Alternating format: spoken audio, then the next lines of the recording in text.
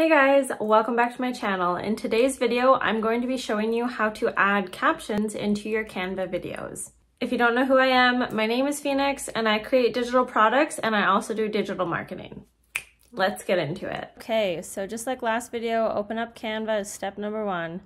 And then you're either gonna upload or find your video in your Canva account that you want to talk through, which, oh my goodness. Oh, it's at the top. Okay, so click on the video. Like I said, you can use the upload button or just drag and drop your file to upload it to Canva. If you're enjoying this video or learning something, please feel free to subscribe and like the video as it does help my channel out. You want to make sure there is sound in your video, which we have clarified. You're going to right click and all you're going to do is hit show captions. And then right here, you will see the captions. Crazy, isn't it?